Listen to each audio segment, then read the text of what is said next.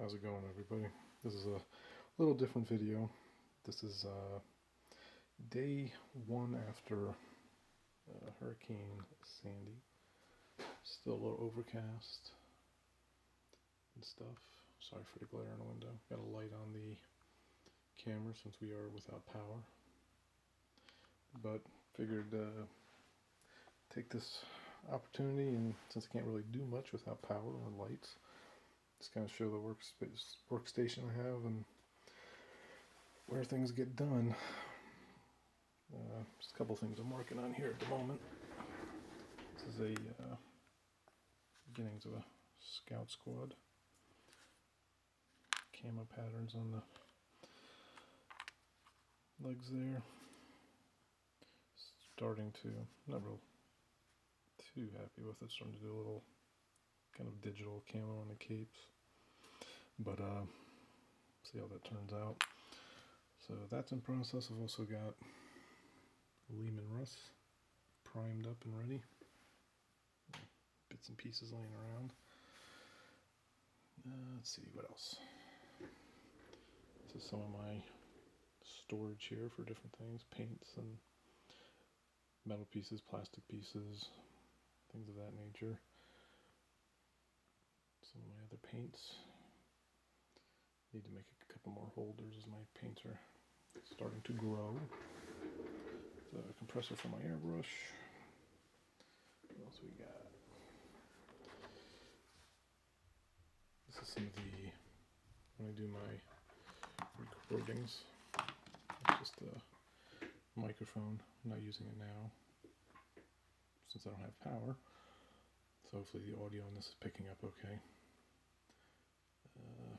Let's see, got my goggles and respirator for when I'm doing painting, which I definitely recommend everybody use.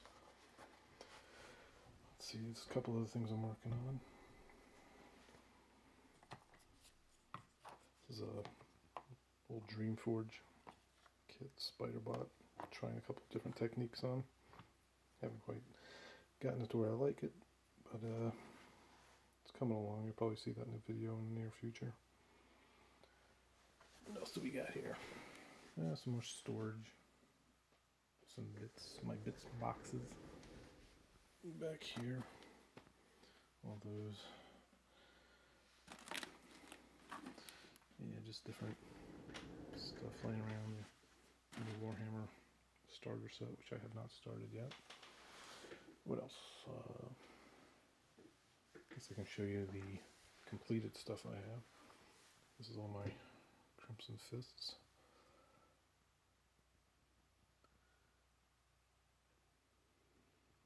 I haven't done a count yet on how many points that is. Still have to do it. Here's some more stuff. Some more Crimson Fists. The shelf's filled up, so I've had to start moving them, some of them up here. And my Imperial Guard stuff. And let's see, this is stuff, just kind of miscellaneous, different things I've painted and done, or are in process of doing. Some of that you've seen on my other videos, some you haven't yet.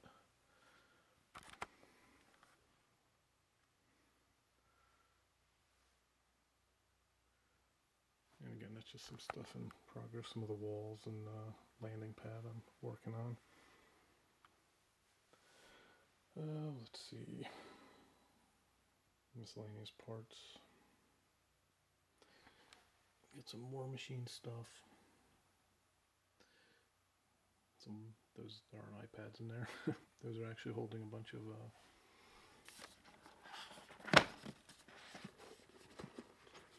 castings I've done with different blocks for terrain making.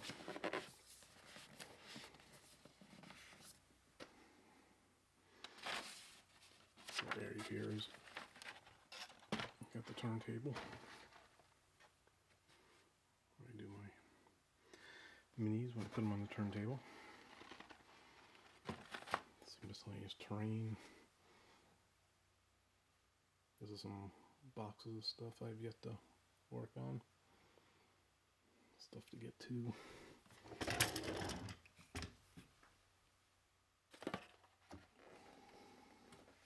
Lots of crap.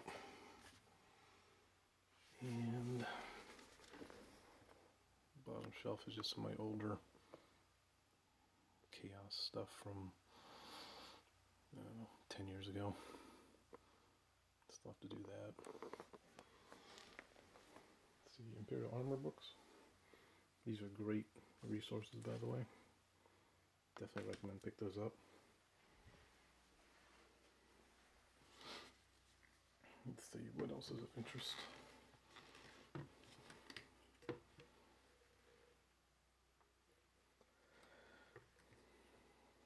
This kit here, this was one, I forget the name of the, I'll throw it down below if I think, but there was a site that had, like from China, where you can get Forge World things. I'm not sure the story behind it or how or why they were able to sell any of the Warhammer stuff like this, sell on Forge World. But I picked up one of the those tanks with the rockets on it, and I'll have to say this, you know, at first I thought, hey, it's a good deal, it's half off, but the quality is just awful. Compared to the Forge World stuff, the quality on this kit was subpar. I mean, pieces are warped. At first it looked pretty good because there wasn't any bubbles or warping. And not warping, there was warping, there wasn't a lot of bubbles. So I thought it worked out good, but then when I started trying to put things together, just the walls are very thin. It's a totally different material that Forge World uses. So even though it's half the price, it's definitely not worth it. What I'm probably going to end up using this for is a terrain project I have that probably end up using as a wreck in the terrain. There just isn't enough green stuff or super glue to fix the issues on that one. So yeah, if I remember the name of the site, I'll put it down below. It's one of the same site where you can get like a Warhound, was it a Warhound Chaos Titan for like $220 US, which is a great deal. But I'm glad I didn't go that route, because if the quality of that's anything like that one was, it's not worth it. So yeah, I guess that's pretty much it for everything. Like I said, this is just kind of an impromptu video. We've been without power for about 24 hours and I can't paint or anything because it's getting dark, so figured to pass the time I'd just show off some of my stuff, you know, ramble. So probably will end up doing at some point, since the power's supposed to be off for several days. Probably clean up the shelves here and actually get a final count on what the points are for my army, since I've never bothered to do that. But yeah, this is kind of the place where it all happens. Don't work as much as I'd like to on this stuff, but I've got enough to keep me busy for a long time, even if I don't buy anymore. But I think the beyond here, what I've shown you here with the scouts, the Lehman Russ, and some of these other miscellaneous parts, I think once I get done with those, I'm going to start doing a large terrain piece that I've been thinking about for a while, but I'll have to wait and see. You know, hopefully we will get power back, but like I said, some of the worst forecasts have been 7 to 10 days, and I'm hoping it's not that long, because I'm going to run out of things to do. And it's getting kind of cold. It's probably mid 40s, like 43 degrees Fahrenheit during the day. You know, it drops a few degrees at night, so it's kind of cold. We got gas heat though, so able to keep, you know, camp out by the fireplace and keep warm with the kids. My other half, my wife, was actually fortunate enough. She was actually out visiting some family in Arizona.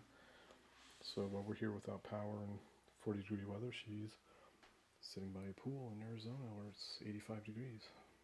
So it worked out good for her. So it's me and the 2 kids, which is the other reason I'm doing this, is otherwise I would go stir crazy and have to deal with having to deal with 2 young kids. Hats off to the women who do it, because I am comfortable admitting that I could not do it full time. But yeah, that's it. So kind of a ramble. And if you made it this far, thanks for watching. But that's about it. Hopefully there'll be some updates soon once I get some power back and can start working on things again. Able to do a little bit by daylight, but it's still pretty overcast after the storm, so it's still really hard to do anything. But once we get in a position where I can, then you'll see some more videos. Actually, it's just this is one of the cameras I use for my videos. It's actually on an old, if you ever seen those old swing arm lamps that they have the magnifiers on the end of.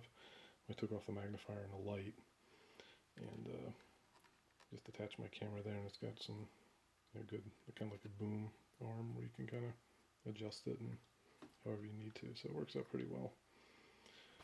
But yeah, that's it. That's just some reference material and color guides and magnets and all that sort of stuff. But anyway, that's it. I'll stop rambling. And I'll see you guys in the next video. Take it easy.